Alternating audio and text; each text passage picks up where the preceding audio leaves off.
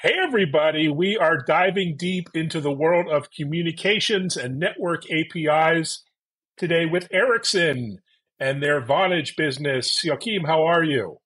I'm great. Thank you. How are you? I'm well. Thanks for joining in this hot month of August. Much appreciated. Of course, many of us know Ericsson and its long storied history, and some of us even know a lot about Vonage going back a couple of decades. From a consumer VoIP services company to a global business communications leader. But tell us about yourself, your role, and your team within Ericsson, and also give us a bit of an introduction to Vonage. Yeah, maybe let me start with myself. So I'm Joachim, as you can see on the screen here, working in Ericsson since 25 years. So I've been working mainly with our core business, which is to provide network equipment to our CSP customers.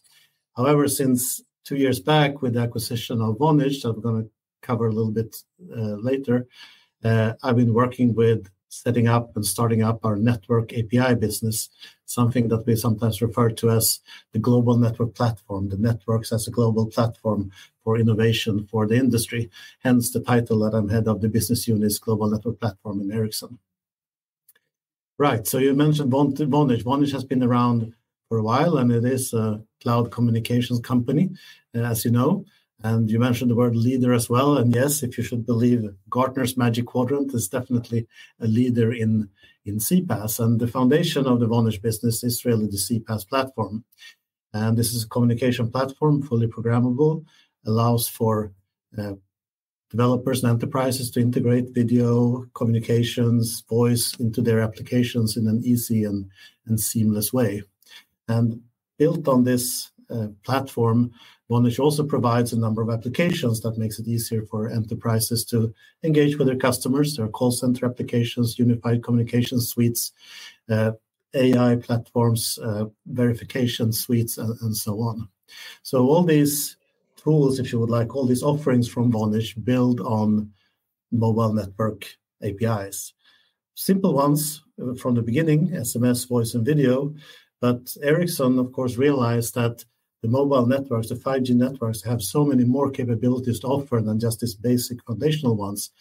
And given our knowledge about telco products in Ericsson and our relationship with the CSPs and our knowledge about what the mobile networks could really enable, coupling that with the Vonage knowledge about the developers and its reach into the developer ecosystem, 1.6 million developers, 100,000 enterprises plus as their customers, we realized that this was really, really a good fit to start to make these more advanced network capabilities available to developers globally.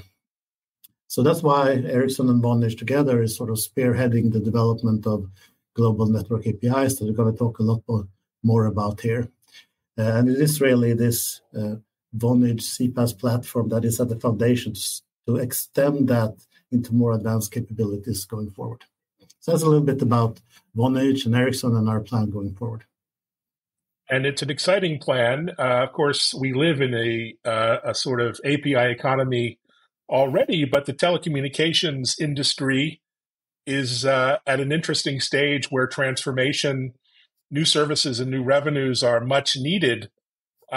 So, how can communications and network APIs kind of together not just help telcos transform and reinvigorate businesses, but also help their business customers, their B2B customers, stay ahead of the competition? All right. So, network APIs like SMS, voice, and video that I mentioned has been used for the past decade to improve the communication between these enterprises and their customers. We're all familiar with a notification SMS we'll get to remind us about an appointment with the dentist or with the doctor or car service repair or something like that we have booked. Now, as I mentioned, the network APIs could be so much more. The network has so many more capabilities in terms of authentication, in terms of being able to provide a service level agreement between the application and the network, what we call quality of service. It has a location capability, like I mentioned. Also, it can provide information about many types of information about the device itself, more than location, but also information about the network, what's going on in the network, how many users are in a certain location, and so on. So we believe that if we could unleash that potential to the developers, not only would they be able to enhance their current applications with more and better services, but they would also be able to innovate new things that haven't been available before. And I think that all businesses, basically in all verticals, are going through this kind of transformation today, this digitalization where connectivity is a key pillar. And network APIs, of course, will play a key function, the key foundational function in that journey of digitalization for them. And the ones that enable embraces this early on, because we are in the beginning of a longer journey. We have to admit that it's not all done yet. But businesses that are early on and adopt this early will have an advantage compared to their competition, definitely. Yeah, for sure. And one of the very hot topics we've seen for the last number of years is enhancing customer experiences, and personalized real-time interactions powered by APIs has been such a hot topic. What are the key drivers for this? Is it CX? Is it operational efficiencies? Is it innovation, acceleration? What are some of the key talking points that you're seeing with your telco customers? Right. So I think, we should differentiate a little bit about the drivers from the enterprises and developer community, if you would like, as such, and the telco operators. So for the enterprises and the developers, of course, the key driver is to enhance their current application and to innovate and add new applications that they couldn't do before they had this available. I'll maybe give a few examples a little bit later on. But if you think about the telcos, on the other hand, for them, it's clearly a key that the investments that they have made into the 5G networks, that they can monetize them beyond the connectivity or the regular best effort mobile broadband that they're providing today. And it is a big opportunity. So there have been a number of studies. The latest that we have done, where we've done a bottom-up analysis with a partner regarding, as a developer, asking hundreds of developers, if you had access to these network APIs, which ones would you be interesting to use, for what purpose, and how much do you think you would be able to pay for using these? Even with such a bottom-up, I would say, conservative analysis, we came to a staggering $15 billion opportunity in 2030, wow, on top of the current CPaaS revenues that we have today. So, of course, for telcos, this is a very much wished for and sought after opportunity to actually add additional monetization onto their network. And the interest around Camara and Open Gateway and these standardization initiatives, it really shows that the CSPs have understood that there is a big opportunity here, and it is important to engage with the ecosystem early on and to prepare their networks to take advantage of this revenue stream. And, Vonage and Ericsson, obviously, given Ericsson's background in the telco business, as Vonage experience with the developer community, were really well placed to support the CSPs in this journey. So that's really great, I think. So I think, it's clear that for the CSPs, this is a big opportunity to actually add a new leg to their business operations that will provide significant revenue in the years and decades to come. No, it's an exciting journey for sure. And you're right, we're just at the beginning, despite ironically having these APIs for some time. But, talk about some additional benefits to the telco operators as well, in terms of things like customer retention or maybe market differentiation. It's a very competitive market. I know I personally, as a small business owner, I have 3 eSIMs, right? So I have all the telcos in my devices already. So how do you then differentiate? What are the kind of services that you think will be enabled by Ericsson and Vonage moving forward? Yeah. So as a telco and then for the network API business to sort of pick up, the first step, I think, is harmonization and standardization. Because as a developer, you would like to make sure that when you provide a service, it's available to all subscribers in the particular region or geography where you're operating. It will not be good if your service works on the AT&T network in the US, but not on the Verizon one, for example. So a certain level of harmonization and standardization is needed for it to work. Then when you look beyond into more advanced services like quality of service and quality on demand, there the network quality and the network performance can really be a differentiator for the CSPs, because different CSPs might be able to provide different service level agreements, better quality of service basically if you are on one than the other, and this would mean that as a subscriber, if you have a very important application, you can make sure to choose the CSP, the operator that has the best offering for your type of application. But I think that's a little bit further out in time, because it requires really the foundational layer of harmonization and standardization to be in place before you can take the step of doing the actual differentiation in terms of CSPs. Yeah, it's exciting. So you're a partner to virtually every telco network operator in the world, almost, probably most of them at least. Yeah. And how do you see the partner ecosystems shaping up? It takes kind of this ecosystem to enable third-party developers to build on top of the Vonage and Ericsson infrastructure. How are those developer communities coming along, and what else could be done to foster that sort of innovation with third-party developers? Yeah, so this is really a question of supply and demand, if you would like. There has to be a certain supply from the CSPs. We talked about harmonized offering across the geographical area, for example, for the developers to invest in actually using network APIs in that region.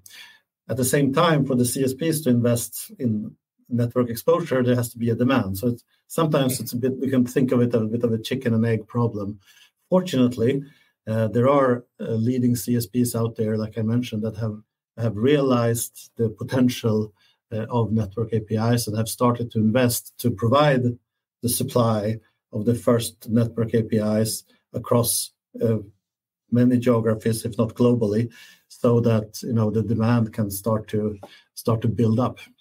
So, but it is for sure a bit of an evangelism task, if you would like, to explain to the CSPs that if you build it, they will come. And on the other side of the coin, explain to the developer community that doesn't know really about the network capabilities and what they can do, to explain to them that if you had access to this, imagine what you can do, and then make them put the requirement and demand back on the CSPs to actually provide that supply. So it's we're a bit of a right now, I think, in a tipping point in that supply and demand conundrum, if you would like. I think Camara standardization and GSMA and Open Gateway has been tremendously helpful in making sure that the industry starts to move in providing the supply that will generate the demand, that will create additional supply, and starting this positive flywheel, this positive momentum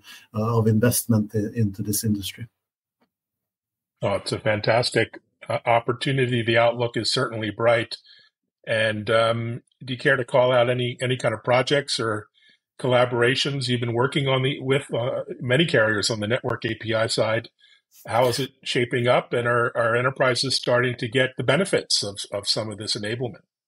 Yeah, for sure. Like I said, Vonage, Ericsson, or actually you mentioned it, we're working with all operators globally on our network infrastructure business, and we have had multiple announcements of collaboration together with Vonage as well over the last year or so. We talked about Deutsche Telekom back in Digital X last year, Orange, Telefonica, Vodafone, Singtel, AT&T, Verizon, KDDI, just to mention a few.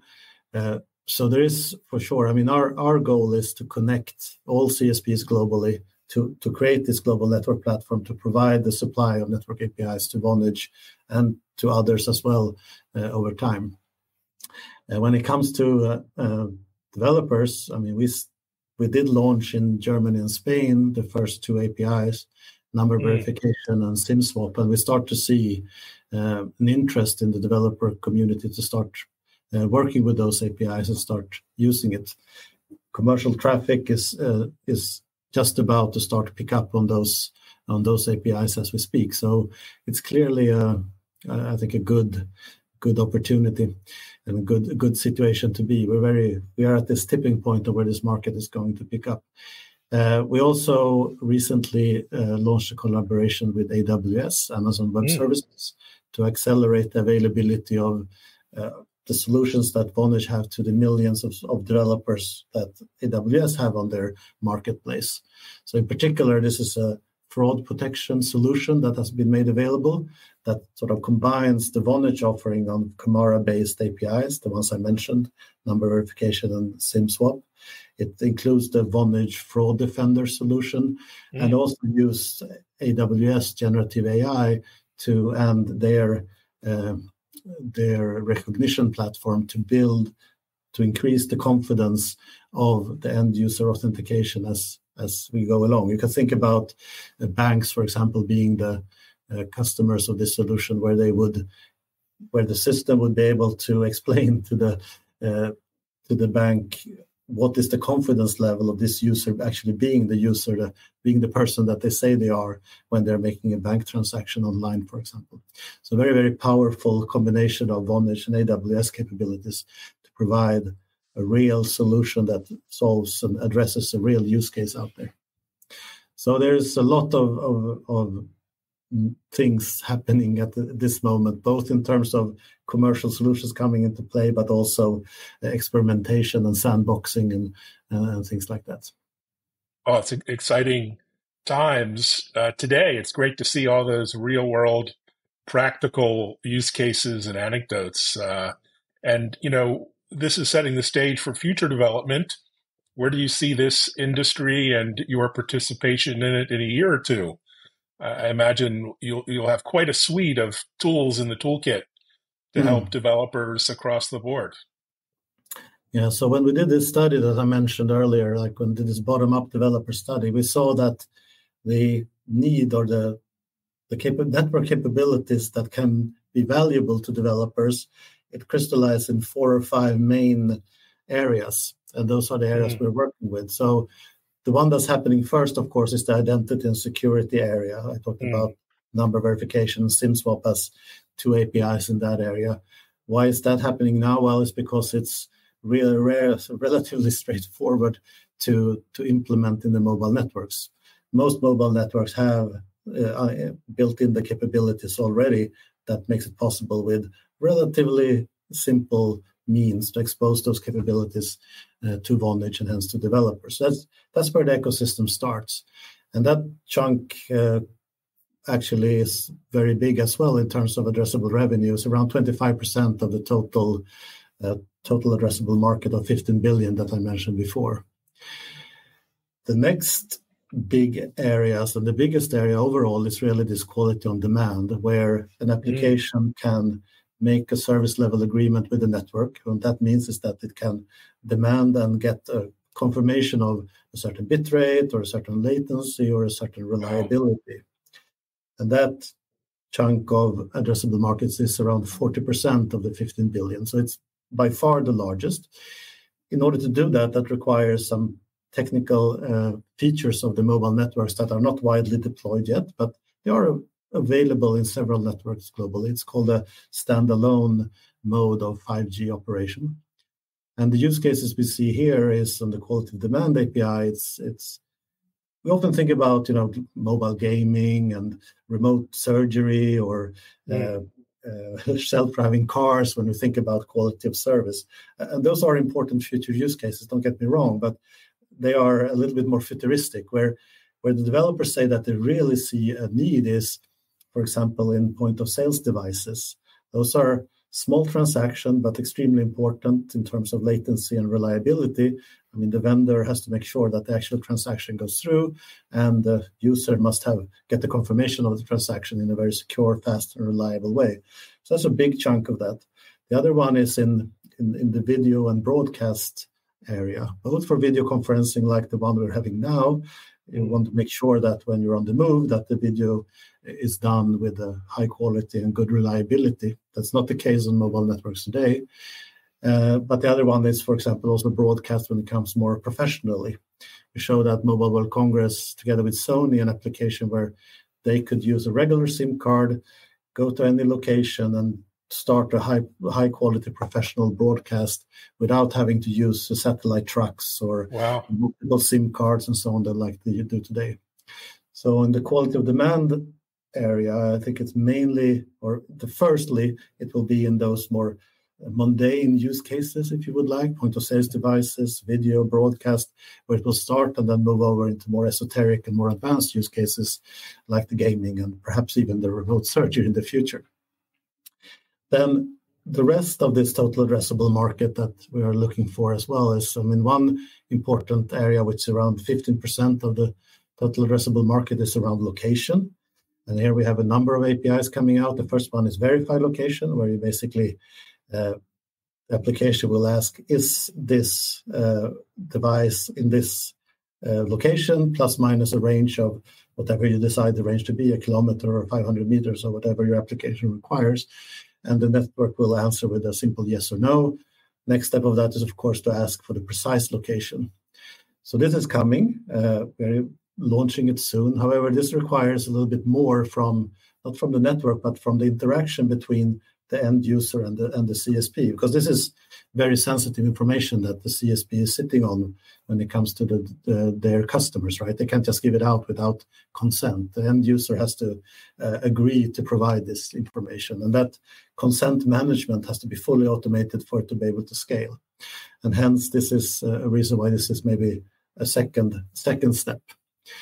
And thirdly, we have all the network APIs that are related to the device itself. What status is the device in, for example? Is it on? Is it off? Is it roaming? Where is it? And other things around the network itself. Is the network performing well? Is it congested? Does it make sense for me to even start an application now, given the network situation? How many users are in this particular area? Now with the forest fires in Greece, maybe the authorities want to know how many people are in this particular area of the city and how many people do we have to evacuate and so on and so forth. So what I'm trying to say is that, we're starting off with the easiest but very important use case of identity and security. And then over the next months and years, we're going to add more advanced network APIs that allows developers and enterprises to build great applications beyond that in quality on demand, in location, and also in device information. So really exciting. We have a lot to do, I would say. So I really think this is great. Oh, it is great. And it is exciting. And it's funny how, we get all so excited as developers and industry observers about things like iOS 18 and the new Apple devices coming out, but it's actually the network that drives a lot of innovation as well. And so many opportunities for developers to take advantage of the devices and the networks to create extraordinary experiences. Well, we're in August, but we're heading into September. It'll be a busy season in the industry, events and meetings and get-togethers and launches. What are you excited about as we head into the fall? We've got Mobile World Congress and many other events here in the U.S., Las Vegas and beyond. What's on your radar? No, definitely we have those events that you mentioned. We also have a number of industry events, CPaaS in Amsterdam, that are related to this particular industry. The hyperscalers like Amazon, Microsoft, Google, they have their own events coming up during the fall as well. And they are key ambassadors for Network API as well, because they have many developers related to them. So it's definitely going to be a lot of debate and discussion and hopefully buzz and excitement around the Network APIs in the next few months. Well, I'm excited. I know you are, but I've been in this industry 30 years, so I'm a total telecom geek, I think, as are you. But I think it's really the consciousness of these opportunities is getting into the broader business to business world. So it's exciting to see. Thanks so much for joining and sharing an update and the vision. Thank you. It was a real pleasure. Likewise. Thanks, everyone. Thanks for watching and listening. Take care. Bye-bye.